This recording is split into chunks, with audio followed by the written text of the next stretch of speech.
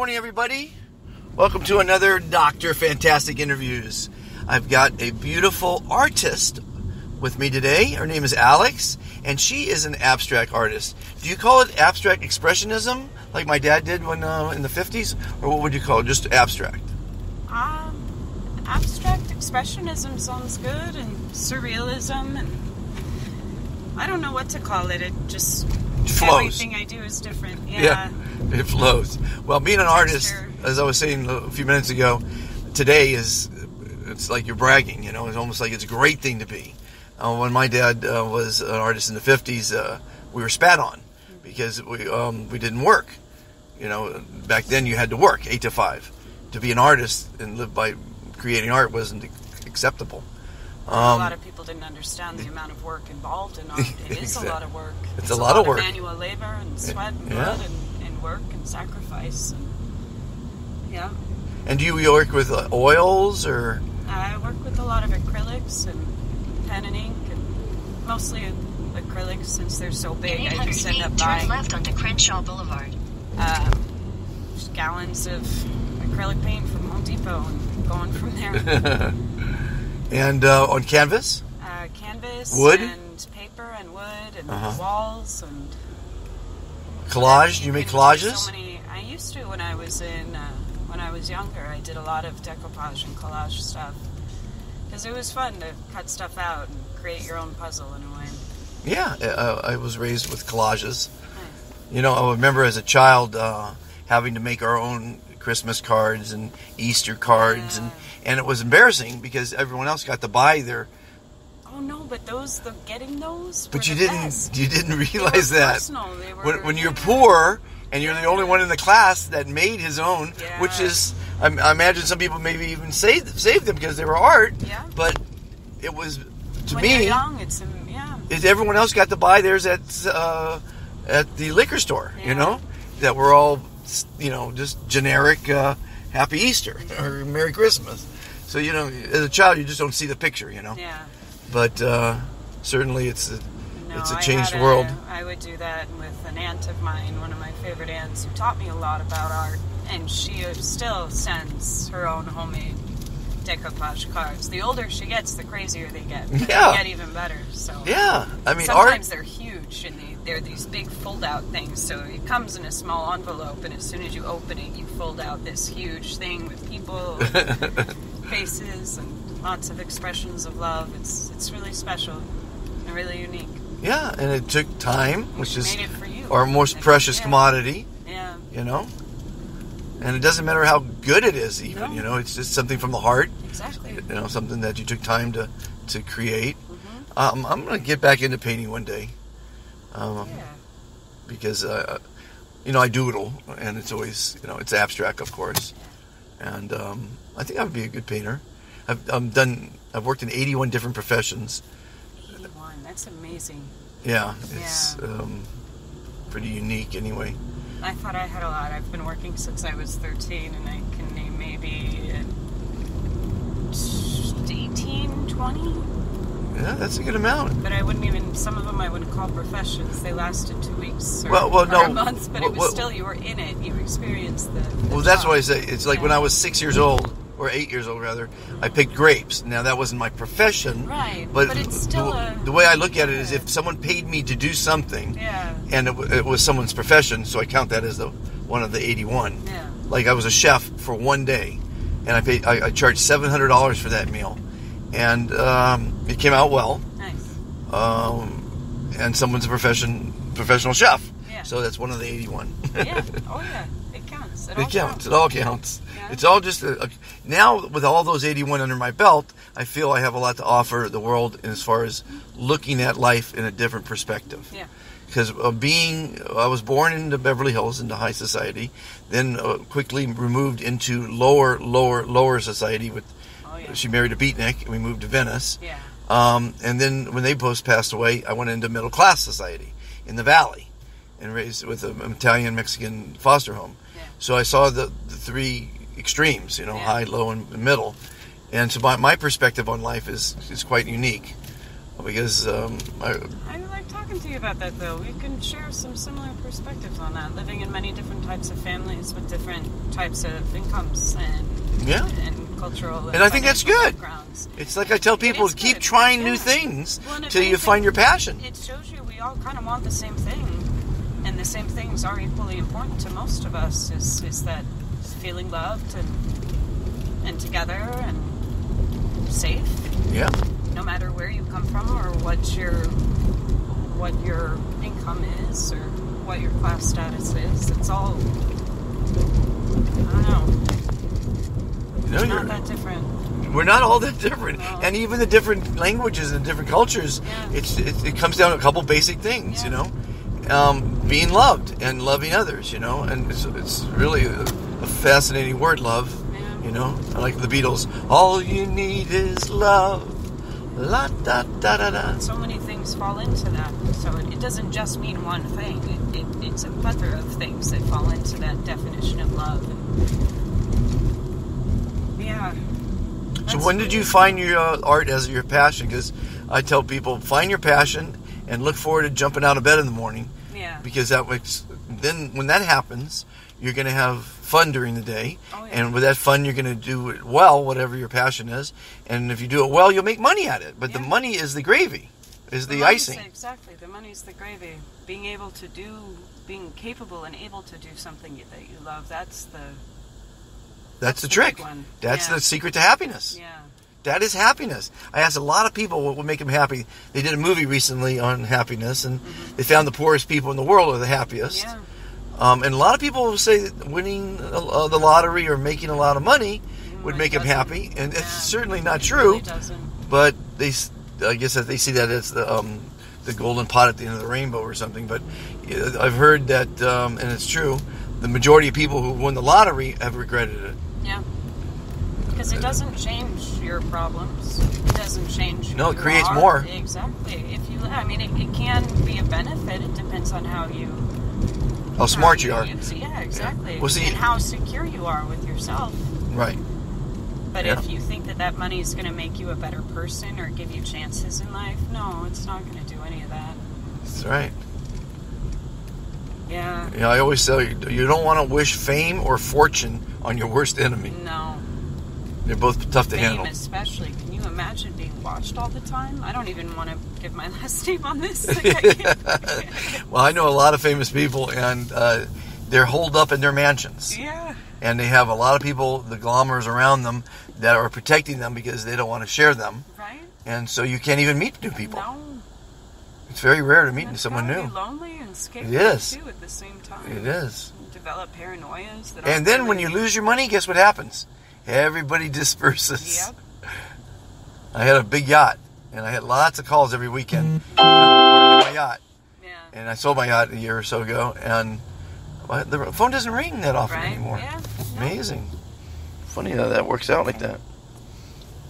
Yeah, I had that with time when I had my son. They're very different though. It was you can't go out anymore. Nope. Okay.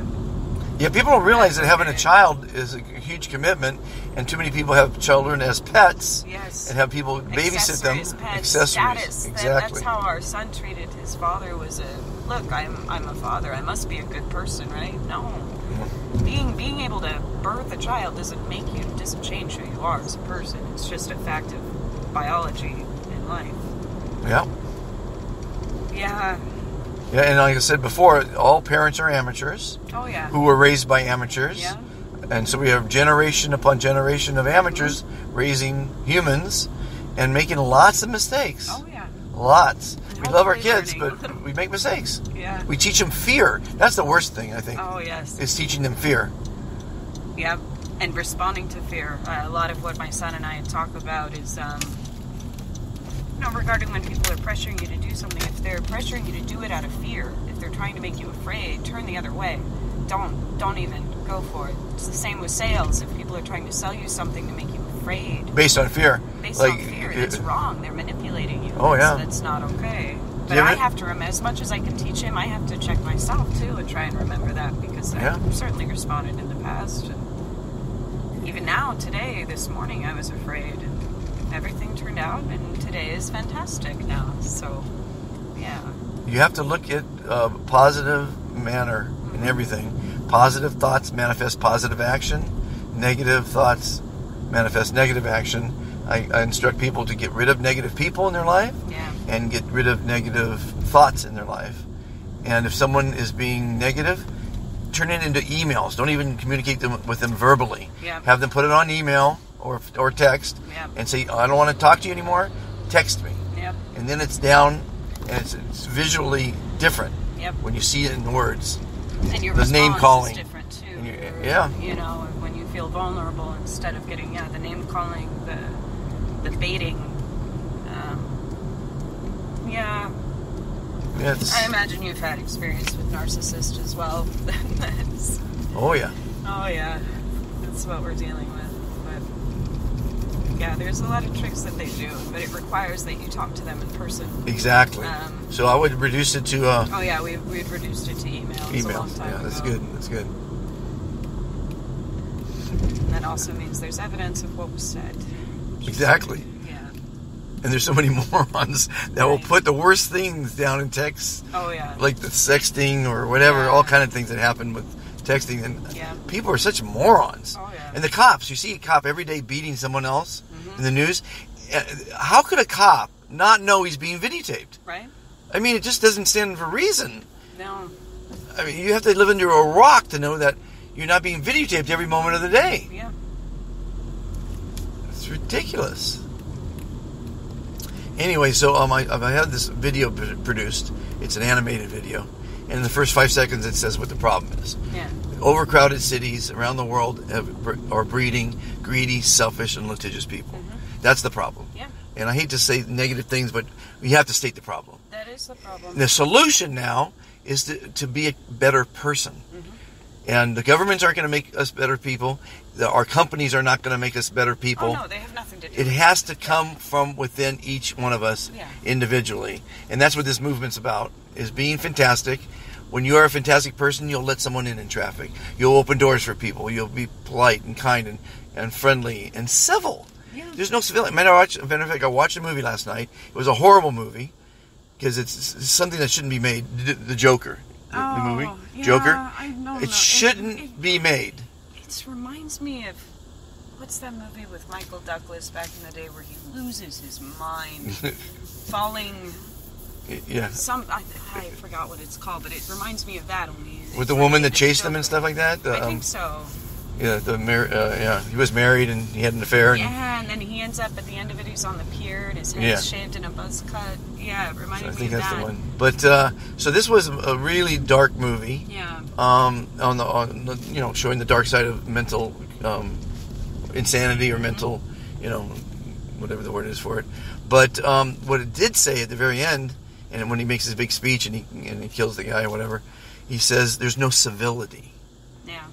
And it's true. And that's what my whole movement is about, is to create civility. And you find it in small towns because everyone is accountable for their actions. Because they all know each other.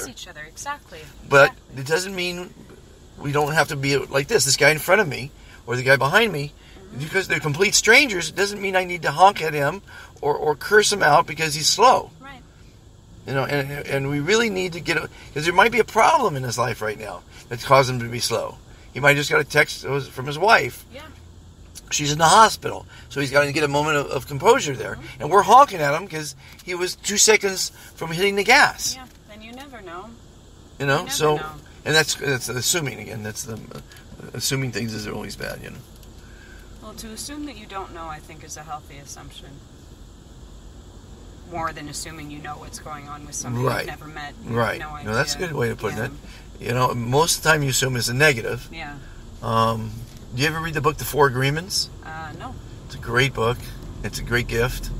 And if society lived by those 4 agreements, it would be a lot better world to live in.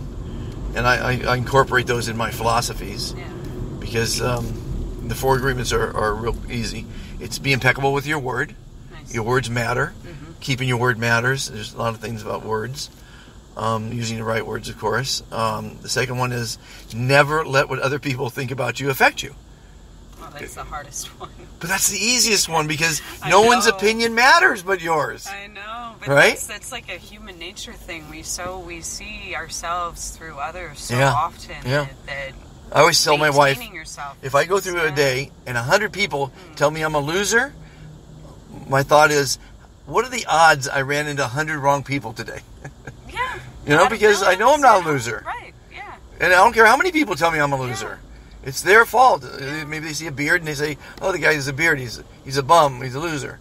This is the first time I've had a beard like this. Yeah. But 9 that's months. If you run into 100 random people and they don't know anything about you and they're basing their assumptions off of your appearance, then Yeah. you know better than... And the third take one that. is never make assumptions, Yeah. which we just talked about. And the fourth one is always do your best. Yeah. And as an artist, that's all you can do is your best. Yeah.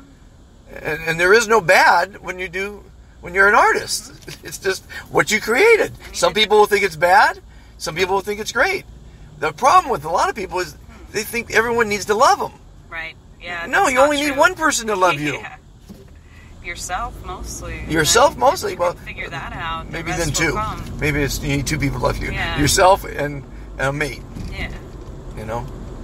But sometimes art could be your lover, Yeah. and you're happy with that, and a cat. You know. Yeah. Because humans are tough. Oh, yeah. I mean, for the males and the females to get along, to me, it's a miracle.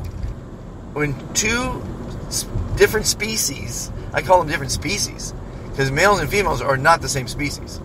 You know, they always say men are from Mars and women from Venus or whatever. Yeah. They are not the same species. So it's a funny world. I love having conversations like this because, you know, it's real. You know, I'm proud to say that of my 1,000 interviews, never a second take, Nice. never a rehearsal, and never an edit. It's you and me having a great conversation. Yeah, it's harder to get the truth when you have rehearsals and edits. And, Well, plus I'm curious. You know, I'm can't curious do about that. when's your next showing and how I don't have a show. you don't have showings. Okay. Yeah. Sometimes You- I you sell just- my backdrops. But Okay. that's all Okay. person to person. And you're sharing your art with your friends. Yeah. Yeah. Oh yeah, always as a gift too. Those are my homemade gifts, so I'll go through and see what I have. And if somebody has a birthday coming up, they get a couple illustrations. And it's, There you go. you know, when you exactly that, when you have no money, but I can give you something I made. Yeah, And that's I love you. a lot better And than this is a part of me to share with a part of you. that is the best gift. Yeah. But yeah, I always feel a little like, oh, crap, I couldn't afford to buy anything, so here you go. But Yeah. it's so appreciated that Yeah. it's My wife's making stained glass really now, nice. Oh, that's cool. And That's fun. Too. Yeah. and it's expensive, and Oh, yeah. it's a great gift as Yeah. well. But you I've know, only made it once, and I made a tiny little bumblebee that I gave to my mom when I was a freshman in high school, and she still has it up you in see her my little bumblebee. kitchen. Oh, you got yes. Well, you know, my logo is Yeah, I a got bee. it. Fantastic. And the bee, it says "Bee Fantastic." The bee symbolizes pollinating positivity, Nice. being positive about everything in your life, Yeah. your love, your art, your son, and your friends. Being positive that everything's going to work out. And even if it doesn't, you can work through.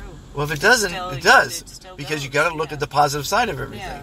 You know, we go through some tough times. That makes us tougher, Yeah. right? But we got to get rid of the baggage. You can't carry the baggage. You had a bad marriage, it's over. But you got something out of it, a son, right? And some life lessons, Oh, yeah. right? So you got to look at the positive of everything. You know, I spilled my drink the other day, my energy drink in my glove compartment, and made a mess. And I was thinking, what's the positive out of this, right? And you know what the positive was? What? Energy drinks are not healthy. This is true. So I This is very didn't drink true. an unhealthy drink. Uh-huh. And there is a positive side to Oh, everything. yeah, that's Everything. The lining is always there. You got to find it, though. You have to have that vision to see what's the positive. Yeah. A lot of people say, oh, I missed this red light. Oh, it's a bummer. Well, you could say, I'm first in line in green. Yeah, exactly. You know, look at the positive. Yeah. Oh, There's, especially here. yeah, well, Yeah. you can't let things stress you. Your ex-husband, the traffic, you know, someone stole something from you, whatever happened that's bad, you can't let it affect you. You got to, when you lose everything, you've got less to take care of. Yeah. Sometimes I see the guys living in the streets, and I got to believe a lot of them are stress-free. Yeah. Because they have no mortgage. All they have to be concerned with is living, which is eating and sleeping. Safety and shelter. Safety, yeah. exactly. So, you create your own destiny, Your life is your movie, and it's up to you to make a great epic. Or a horror story, like that movie. That's just, it's not necessary to make a movie like that. I don't It really see a purpose isn't. in it either. And it's the... And it's sad to say is there's a lot of people like that. I remember I told you Alexandria? Mm-hmm. Well, she worked in a mental institute, and she would risk her life every day with these severely mentally sick people. Mm-hmm. It was Fairview State Hospital.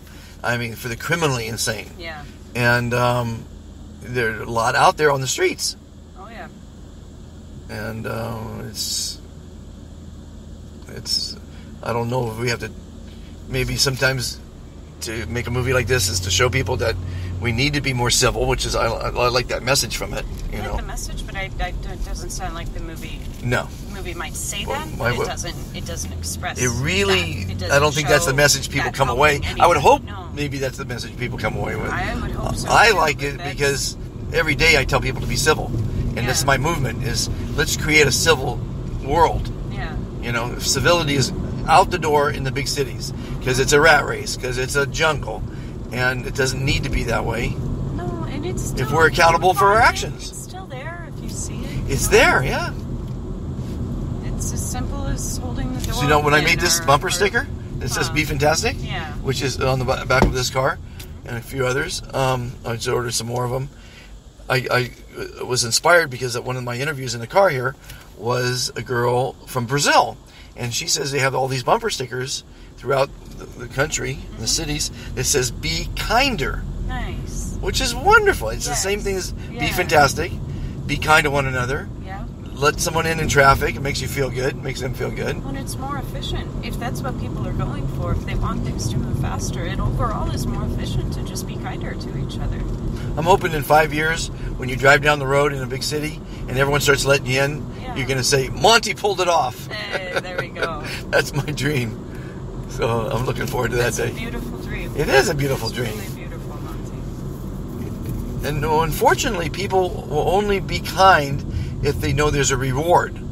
Now, if you knew the guy you're letting in is the guy you're going to see in the interview, Yeah. you're going to do it because there's going to be a reward from it. He's going to think better of you.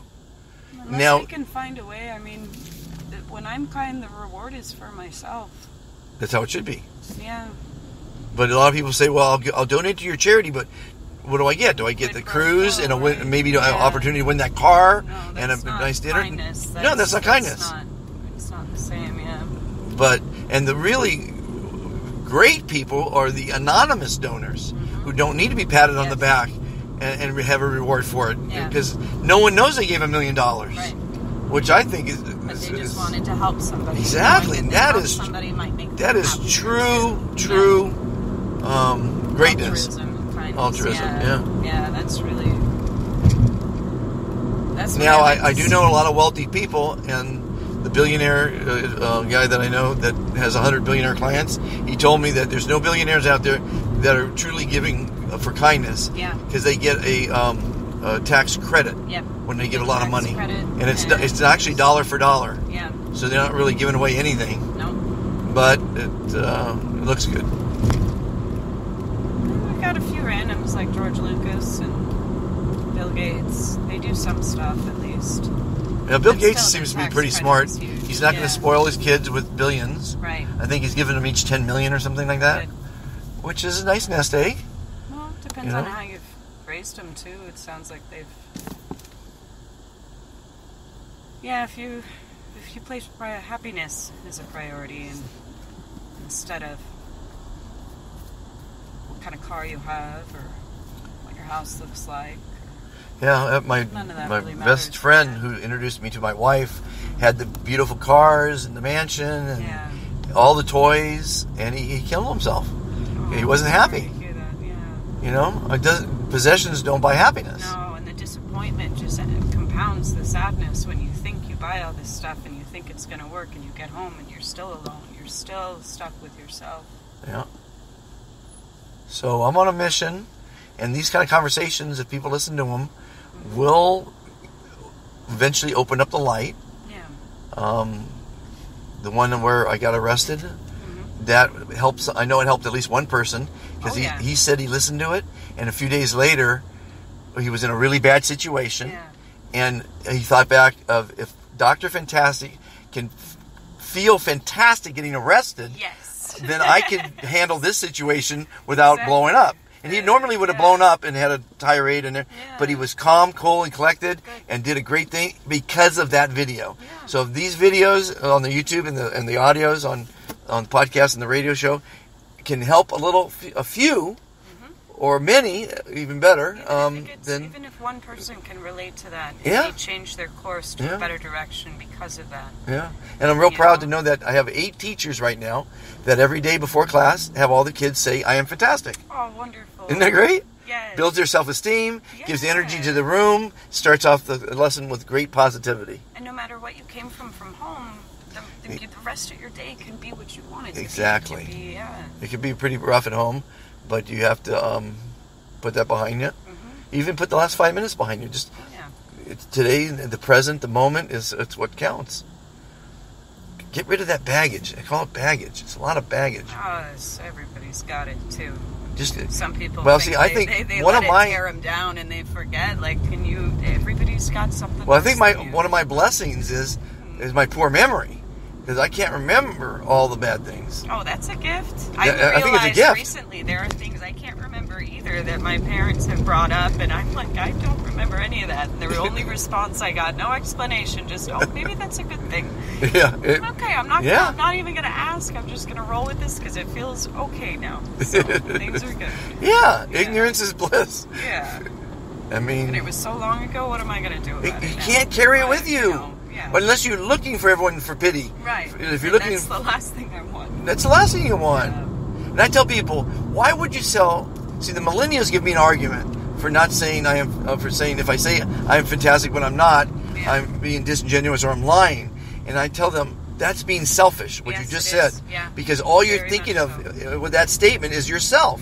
When you say you're fantastic to someone, you've made them smile, which made them live longer, look better, and feel better. And you've put things at ease. You've given things a happier. Let me ask you, Alex, how many people in your life say they're fantastic when asked that you've met? A few at work, actually, that might have heard your podcast, thinking about it. Is that right? That's the only response they have is, I am fantastic. Really? No matter what's happening. If they're at work, they do that? A few people I know. Okay, we give these 2 cards to them. Oh, yeah. Because if they're not part of the group, they need to be, definitely. Yeah. Because everyone who's already fantastic needs to be part of the movement. Yeah. And I met a guy recently, 35 years he's been saying it. And another guy over at Coachella a couple months ago, 25 years. Nice.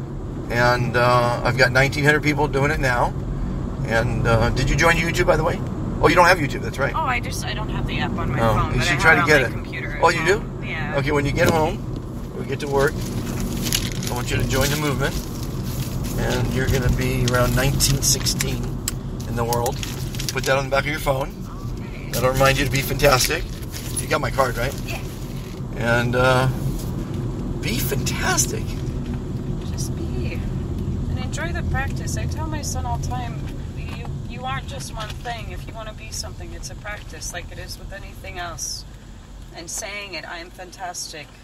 Yes. Well, practice. they say, It's look good. in the mirror and do affirmations every morning. I am beautiful. I am happy. I'm healthy. I am fantastic. I am successful.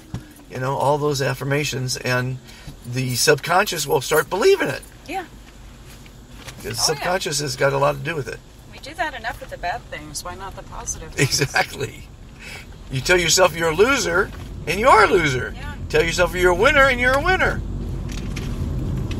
It's not brain science, but unfortunately, a lot of people don't have smart friends, and they haven't been given the right guidance.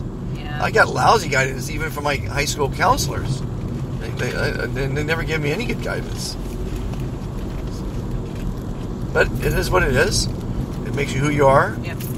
And I want to thank you for participating in a nice podcast. Oh, thank you. It was great. Everybody, be fantastic. My radio show is the third Tuesday of every month at 2 p.m. on healthylife.net. And, of course, if you haven't joined the movement, go to YouTube and put in Be Fantastic Movement. It's BE space fantastic. And join the movement. Let's all make the world a more civil place, everybody. Be fantastic. Bye-bye.